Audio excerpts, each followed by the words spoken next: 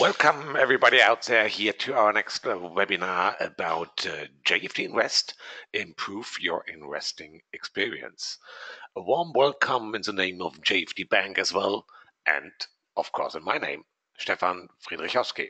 As always, for those webinars all around JFD Invest and other stuff from time to time, but talking about JFD Invest we do on a weekly basis, and it's a pleasure for me to have you all here to that webinar today.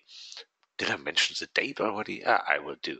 2nd of August 2019, 10 o'clock a.m. at least Central Europe summertime. Wherever you are, that might be a different one. We talk about JFD Invest today, and JFD Invest, just to introduce it, is a digital wealth management platform which can be used by you personally, and it's a little bit different than other social trading platforms or other kind of wealth management because you are still 100% involved. You have the opportunity to select between different pre-selected strategies at JFD Invest and then follow those strategies, which finally means that trades are copied, mirrored into your account according to your preferences. So you act as the portfolio manager, which is really quite a cool job, I can tell you. So that's JFD Invest about. And what we do today is I will introduce a few things, highlights of last week as always. Then we look to JFD Invest in more detail, and I will explain a little bit around at least how I do my selection procedures and how I do the kind of money allocation and so on. And finally, we will look into my JFD Invest account because I have a personal one since the very beginning of JFD Invest, and it's always good to see how that improved over the last 10 months. And today I will change a little bit, and therefore you will see exactly those steps, like stopping a strategy within JFD Invest and investing into new strategies that I will share with you as well. Good. Finally, before I really start, you know the procedure. I have always to show the risk disclaimer at least once during a webinar. That's an obligation by law, and therefore, of course, I do.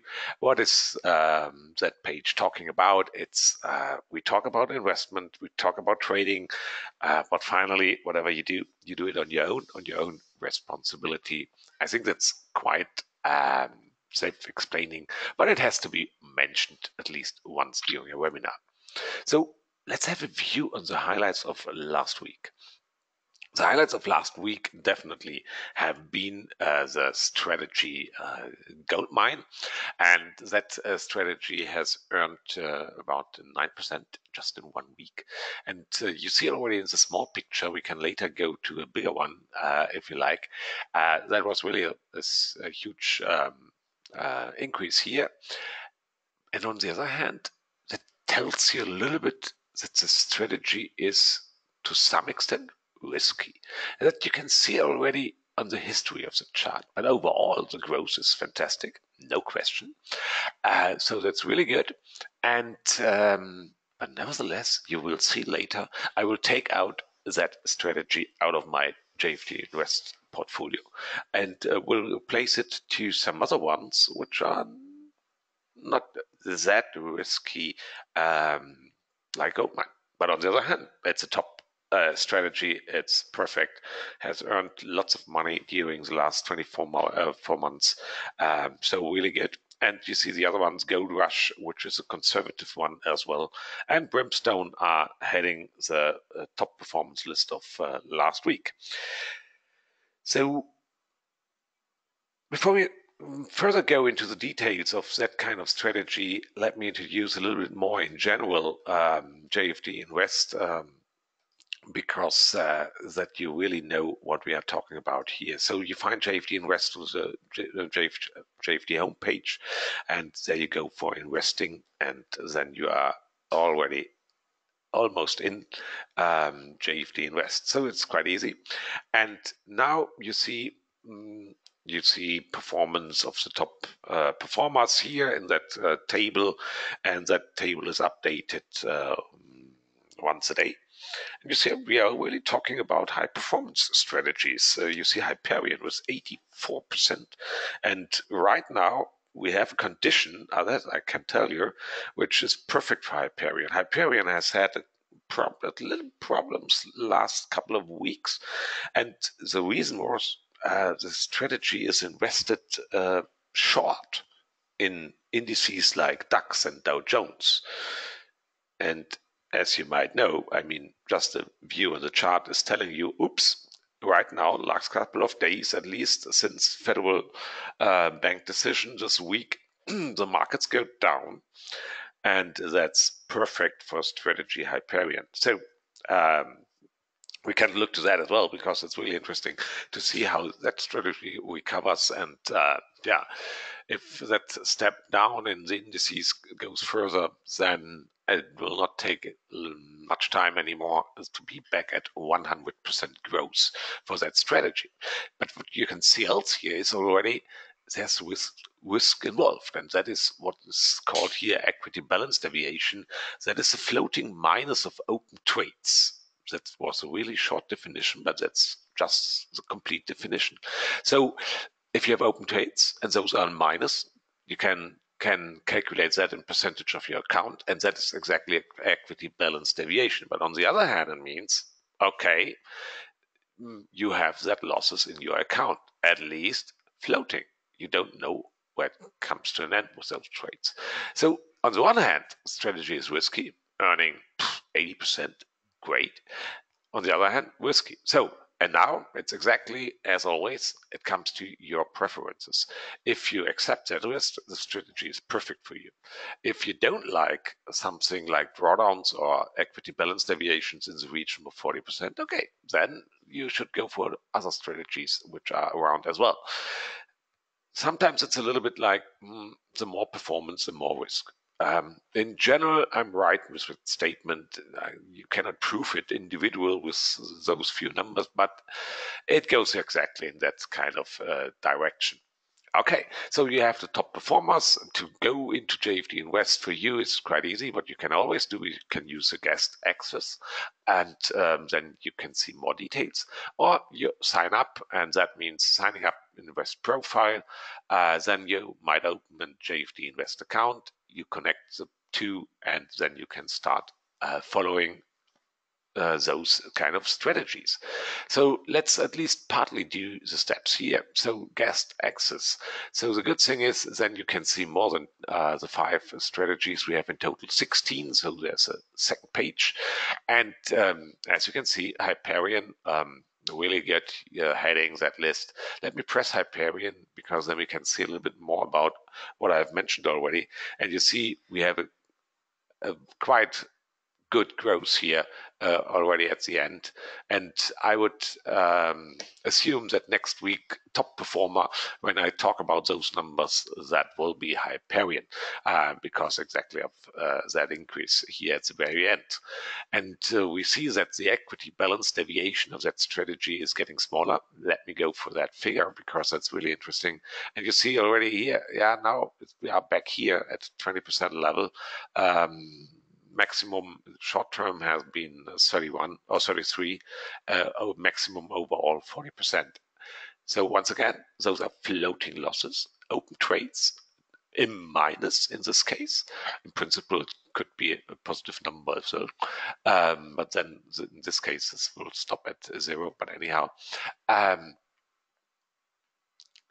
it has to do with your preferences. If such a temporary loss is, let's say, too much for you, then you would avoid that kind of strategy. On the other hand, the overall growth is really fantastic, because you have to look to the scale. I mean, we have been already at the 110% level with that strategy, and that within a little bit more than a year. So the strategy is now about 1.5 years at working on a live account. So yeah, it's a real good, fantastic strategy. If you are interested in traded instruments, just pressing that button, then you see, yeah, most trades are DAX and Dow Jones, and number of executed trades in the history is already exceeding the 2,000 trade level. So there's statistics behind, which is always good. Let's look around for other strategies and play around with key figures here, because I mentioned already equity balance deviation. So it's some kind of a drawdown. Okay, good to know. The maximum drawdown could be even higher. Because it depends on other circumstances. But now let's have a view at gold mine, because that has been the performer of last week. And you see the overall growth of that strategy. Okay, there was a drawdown phase here, and finally we have had that step down, but recovered, so everything is good. And what's always good to know is, additionally, if you look for the equity curve, and you see here that looks a little bit different from the overall growth. So let me switch between the two. So growth, okay, back to equity. Well, there are more steps, and is this literally one, that one, the big step down here. Focus your eyes on that one, and then back to growth, nothing. Okay, what does it mean? Simple. There was a withdrawal. So the master trader, so the guy behind that account, decided to take out some money, and in this case it was 962 euros and 6 cents. Okay, I mentioned that expressively because you can interpret that just by comparing growth and equity, and it's important to see that as well. So the overall growth of the is really good, and you see the monthly return table, which looks quite good as well. And finally, traded instruments. You see that is already a portfolio in itself, trading about 13 different instruments, and not equally distributed, but yeah, lots of trades once again. So that was a top performer of last week. Good.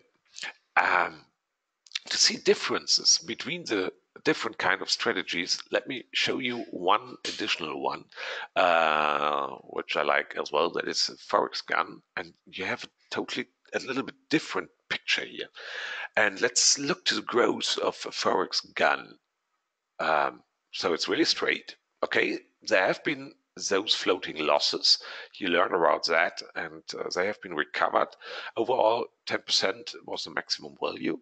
In total, we see a complete green monthly return table, which is fantastic in itself. I mean, to have a monthly return table with only green numbers, and that for 1.5 years is really something quite good. Let me introduce a few other things like details. And what's interesting, or what you should know, is with any strategy, there's always a minimum investment sum involved. And in this case, it's 3,400 euro. So we can only go with that minimum number. And the other number I do not want to hide is that there's a performance fee involved of 25%. And how does that work? It's quite easy. It's a performance based on high watermark, and that means that only if your followed strategy reaches new highs on a month's end base, then you would have to pay that performance fee. High watermark. That finally means if you further follow that strategy, only if there are new highs, then at the month's end base, then you would have to pay. If you step out before the month's end, okay, then if you have highs, then you have to pay at that point in time. So you cannot avoid by not being invested at the month's end. But I think you assumed that by your own. Back to the strategy. So really, it looks great. Then let's look for the traded instrument. Oh, there's just one. That is euro, US dollar. Okay. So that's really major. And the good thing is we can have a look on that strategy absolutely in detail. So we can go here for the master account of that strategy. And here we are. That is the master account of that strategy. Because I'm responsible, therefore I can share that with you. And you see, well, the green lines are all profitable trades, sometimes combined with red lines. So the strategy has opened so-called trade sequences, and therefore we have different entry points for additional trades, but all end at a central point like here, and that was the final take profit of that trade. And you can see those kind of behavior or those kind of drawings here several times, and that's the way the strategy is earning its money. As we speak, there's one open trade, that's a long trade, and the logic here is really easy. You see that EMA, and after the last trade sequence has ended, okay, that was a point to decide, hey, which trade direction should we go for? Since we have been below the EMA and the strategy is a so-called counter strategy, it's opening a trade reverse, meaning in this case a long trade back to the EMA, and that was the point in time to open a long trade here. Okay, the long trade is at least temporarily in the profit region. Good, and you see already take profit is here. That's the way how the strategy works, and that is Forex Gun. Good. Finally, let me go back to the internet page. Let me have a view on one additional strategy. So we have in mind Forex Gun. We need 3,400 euros. And I want to show you another quite conservative strategy, or two other ones. One is PowerFX and the other one is Volcano. PowerFX is a really quite conservative one, and Volcano we will see in a second as trading just one instrument, Australian dollar, Canadian dollar.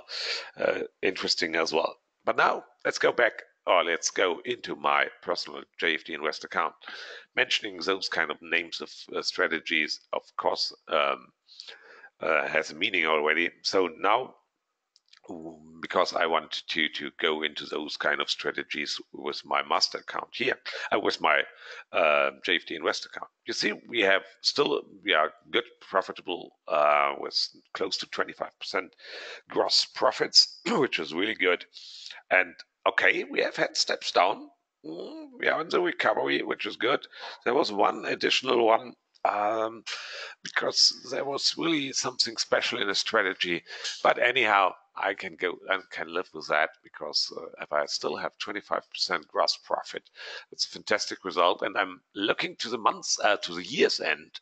In short time, I mean September, end of September, we have 1 year history with that account. So let's be a little bit conservative. I think that's a good idea. Let's start with the current allocation, and you see, okay, Archimate is good, has open trades. You can see that by comparing balance and equity. So those are the 5 I'm invested in. And we have a good situation right now. Goldmine is not invested. You can see, because balance and equity equal. And then, of course, and that means I will stop Goldmine here, because I want to be a little bit less risk-affine. Still, I like the strategy, absolutely. But because we go into the year end, therefore, let's change a little bit. So now that strategy is being stopped, or at least close to being stopped, I hope it will show up in a second. Still under action, because we need that money. I think unallocated. Okay, there it is already. So we can already invest into new strategies. That's good. So let me go back to allocation, and then we can do our decisions. So unallocated amount 3,200. Okay, you remember I would like to go into Forex gun, but then I'm missing 200 euro for that because in order to invest into that strategy. Okay, if Forex gun is not possible, then let's go for two others. And we go for PowerFX and we go for Volcano. Let's start with PowerFX. And you see what I mean with conservative. There's growth. Okay, it's not a Hyperion strategy with close to 100% in 2 years, but it has its growth. Okay, then let's follow. That's easy. How to do? It's just pressing that button, follow. And you see amount to allocate. So we can invest some certain amount. We have in total 3,200 available. So then I can think to invest here 1,500, so about half of that.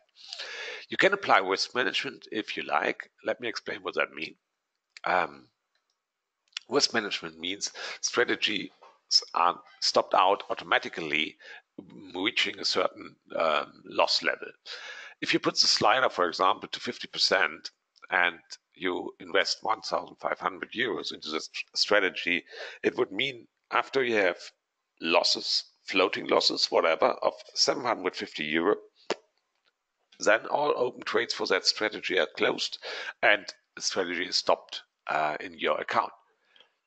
You might like it or you might not like it to have that kind of mechanism. So I cannot give you a good recommendation about that. It's according to your preferences. In this case, and for that strategy, I can stick to those numbers and then I can follow PowerFX. And you see how easy it is being a portfolio manager and just clicking around, and you can do that kind of job wherever you are. You just need access to the internet, and that's all. You can do exactly those steps if you like in front of the beach, even there, no problem. Going back to the overview of strategies, and I said, okay, I like Volcano as well. I know there has been a quite risky phase for that strategy in the near past. Okay, but the time is over. I think so. The strategy is trading exclusively Australian dollar, Canadian dollar, and what's always good is if situation calms down for that strategy, and that we have. So therefore, I would like to follow that strategy as well. And minimum amount is 700. That's no problem for us here. Let's go with 100. Sorry, with 1,100 euro into that one.